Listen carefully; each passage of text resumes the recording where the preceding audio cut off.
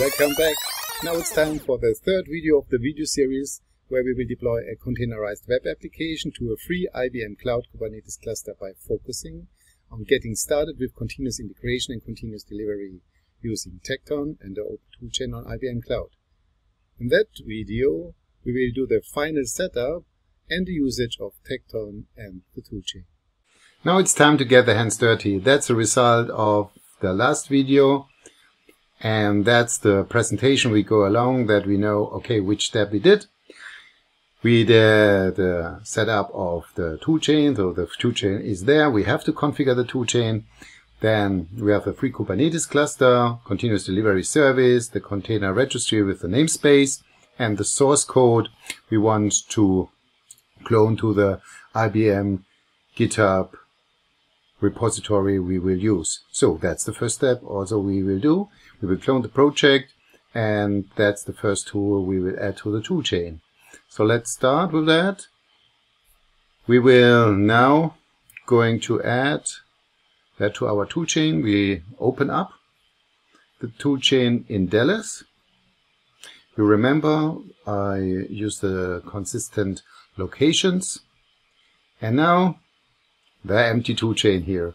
We add the tool here.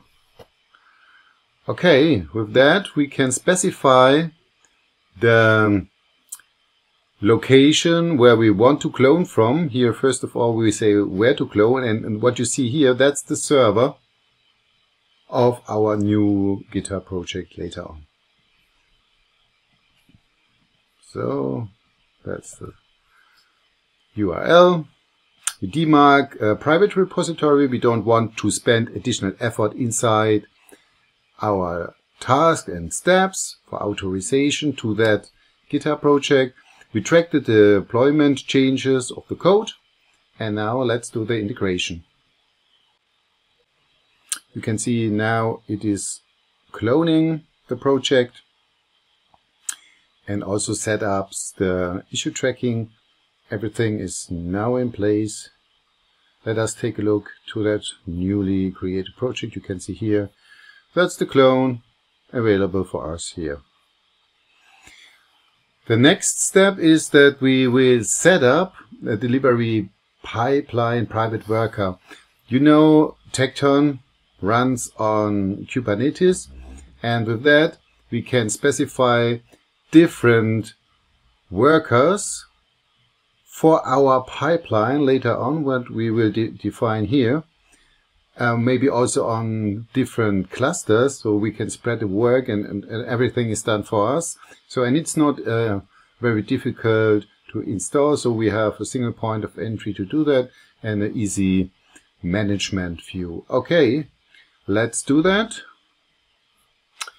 Add that tool to the pipeline. Pipeline worker, we give it a name. So, and with that we need to integrate to create a service ID API key, because later on we want to create maybe more instances of such worker on different Kubernetes cluster, for example, and for that we need that, and we need also to remember that key. So we create a new key and we copy it and we save that key for the later usage. Okay, create, and that's done. Now we do the setup. You can see here, later we would have more worker running here in that worker pool, different clusters possibility, but at the moment we will have only one, and here we insert the key and we give the worker a name. So Tekton example worker. So now we see the kube control commands we can use to set it up. You just can follow that steps. Normally we would do that maybe on a local machine which is directly connected to our Kubernetes cluster. As I promised, we do not have to install anything on your local machine. We just use the Cloud Shell for doing that. We open up the Cloud Shell. The Cloud Shell has already pre-configured for you and install the IBM Cloud CLI, for example, and also Git and many more tools here. And also what is very cool, that you are already registered here to the IBM Cloud, and with that we can directly access our cluster. So access our cluster, what we need to get the configuration for the queue control, yeah, and that is with the done with that IBM Cloud command. I just copy it and paste it inside the Cloud Shell, and with that we are connected to that cluster we have here.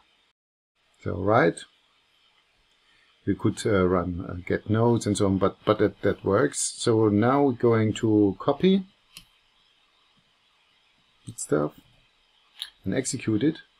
What I want to open up, I also want to open up the dashboard, the Kubernetes dashboard of our cluster, and we can also watch the creation of the pods and the namespaces inside the dashboard. So, moving on, copying the next command. So here, run. It creates the pods, does the setup for us. So with that, yeah, it is cool that we do not really have to spend any effort for the installation on the setup itself. Okay, one look again. Yeah, I see. Status works. Cool. Overview now contains the worker we can see here on our cluster today installed. Cool.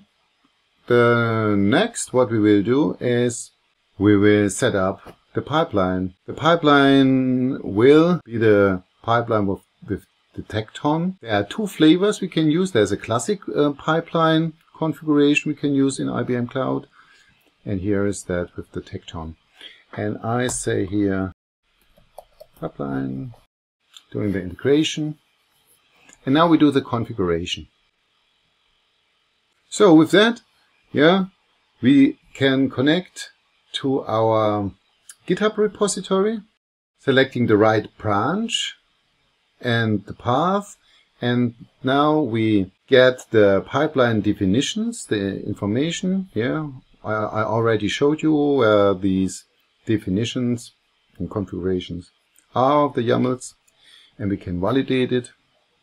There are 18 warnings, but I remember these warnings are not really relevant. It's about uppercases and so on, and just save it.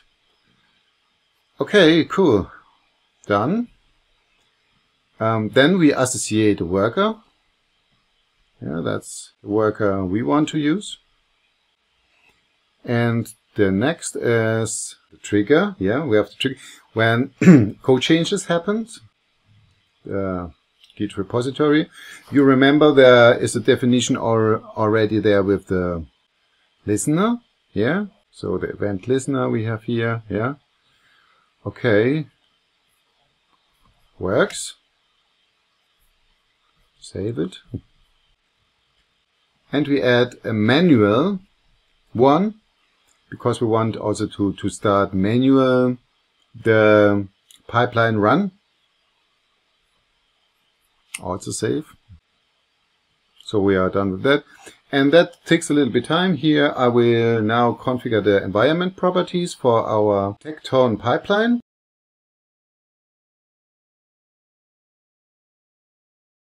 So now we do the configuration.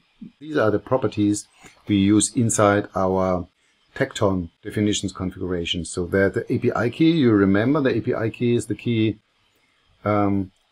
how to access the IBM Cloud CLI. Our cluster is called Tekton example. So see, yeah, Tekton example. And the cluster namespace is the namespace where we want to deploy our application. Default namespace. The cluster region was US South. And the registry namespace, that was here in the registry. That was the namespace. Here I created. The registry region was the same as the cluster. And the repository, that's the repository where we get the code from. That's that Git repository. Okay, we use. So these are the parameters, yeah, for our Tekton configurations. Definition, so we can take a look here. You can see here. And now we are ready. So we can now do a code chain. Now we can take a look into our GitHub project, and I do a small change in the source code first. So edit.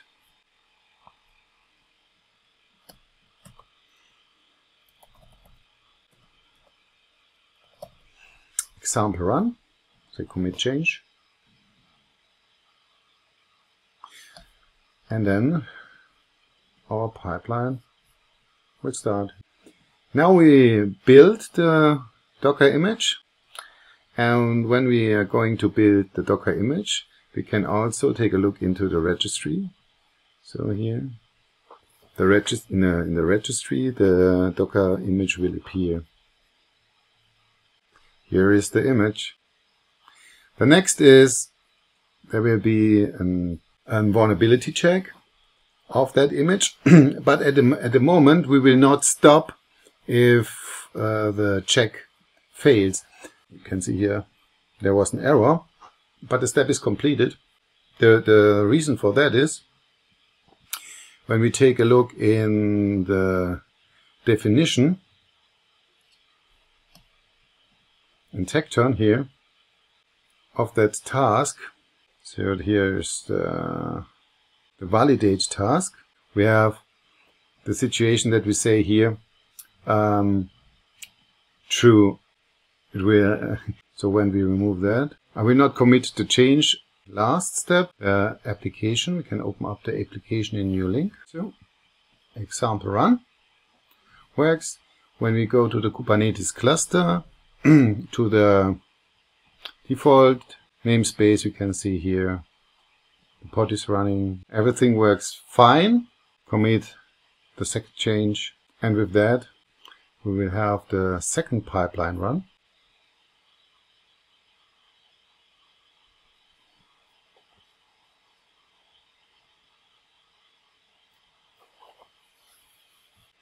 And you can see now we have the situation. It's failed, it stopped. And that is what I wanted to show you here, a little bit of the configuration. From there, it makes really sense also to take a look in one of the videos, for example, for Sebastian Daschner. He does a very good description how everything is related. So that's not an objective of that video. So we are done. So it works. Our pipeline here, easy single point of entry. Tekton together with the toolchain on the IBM Cloud. I hope that is useful for you. And you can see here what we have done. A last walkthrough. We created the image, saved the image in the registry. Then we did a validation of that container.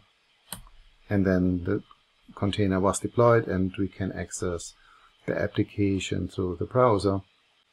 All related information is below in the description. Yeah. Try it out by yourself. Have fun with that. Dig into the resources I wrote in addition to my blog post. Yeah. Have fun and let's see what's next. I say bye.